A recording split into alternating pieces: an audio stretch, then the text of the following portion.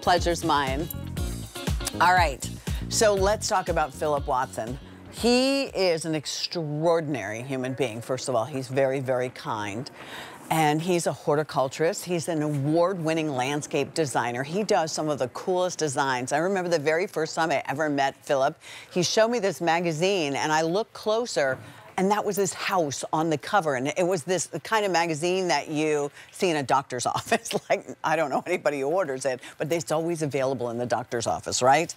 Well, this is his hand-picked, proven winners, Limelight Prime Hydrangea plant. This is known for those huge flowers. It's perennial. It's a flowering perennial shrub.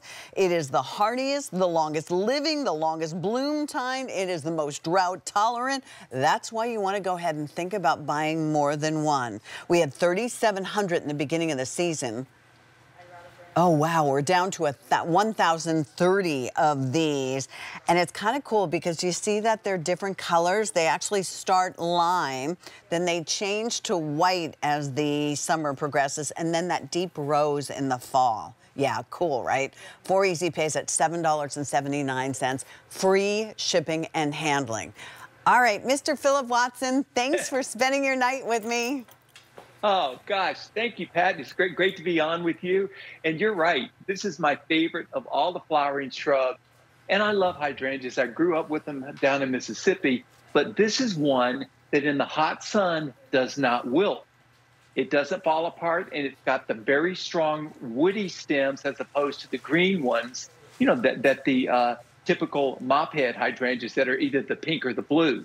This is the toughest. And if you've ever had a regular Limelight hydrangea, you know they can get over 10 feet tall. Oh, I wow. have them, but I also have a very big property.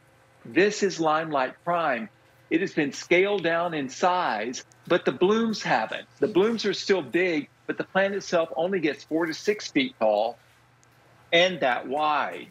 And it blooms from top to bottom all summer long. And this right here is a dried one. Look how from pretty. 3 years ago. Oh, stop it. That's what I do. I'm telling you, it's worth it getting it just to have some to dry because look. And people say, oh, how'd you keep the color to stay that way? Well, I didn't. After they faded, I spray painted them. You can do them any color you want. No, oh, that's so cool. Fun.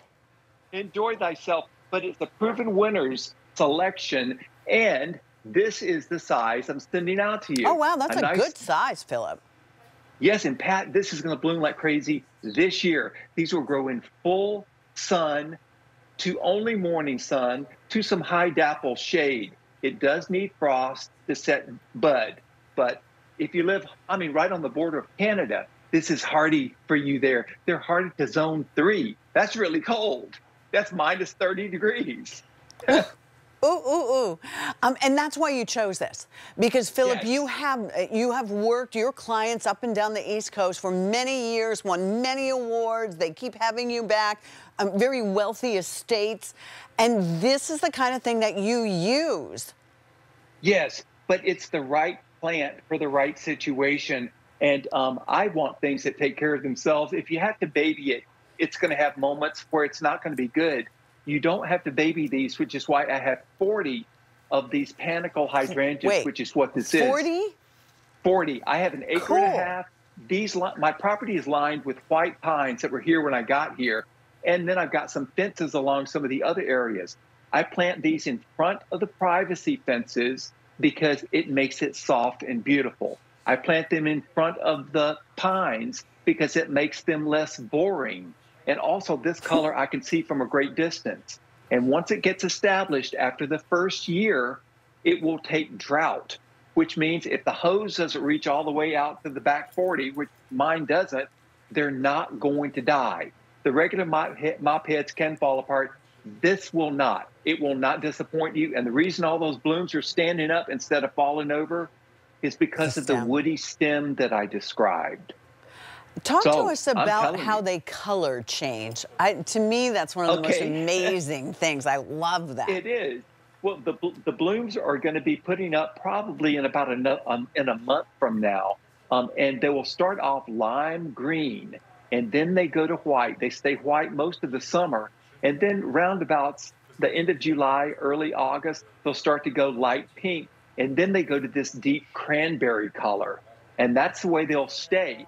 In fact, I leave, even after the frost has come, I leave the old blooms up because it's something to see in the wintertime. I like the look of that. That would And be even beautiful. after they have frosted, you can go out there in January and cut some of those brown ones off and paint them and put them on your mantle, paint them gold, paint them silver. You can do anything with them. And I know we got a lot of crafters out there, and I have to be crafty too. The older I get, I got to have more tricks. And this is one of them. And I use them on the mantle, which is, across the way, mix it in with my greenery. In the summertime, I have these in the garage. And when I dry them upside down. Dry them upside down? Okay. Yes.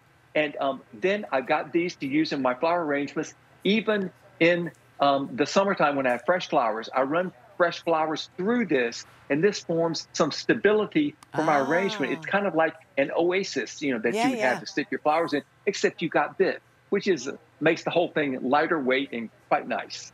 I love all those ideas.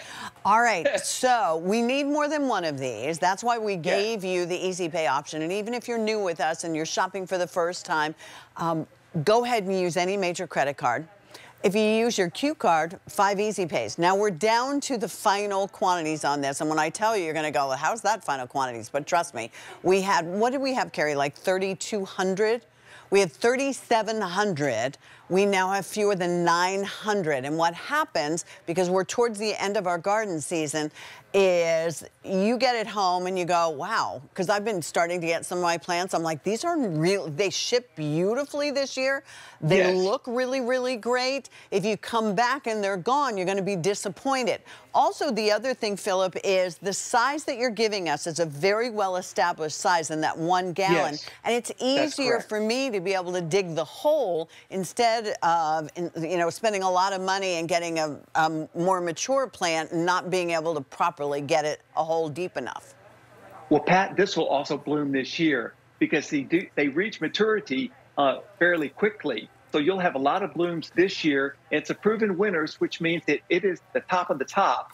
I'm always looking for that signal on there.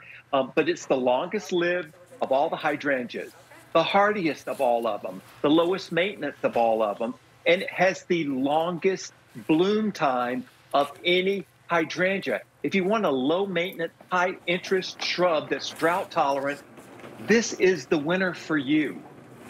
And you are going to get a beautiful grow guide, so you know exactly what to do with it, even if you've never grown something like this before, to ensure your success. That's what Philip is all about.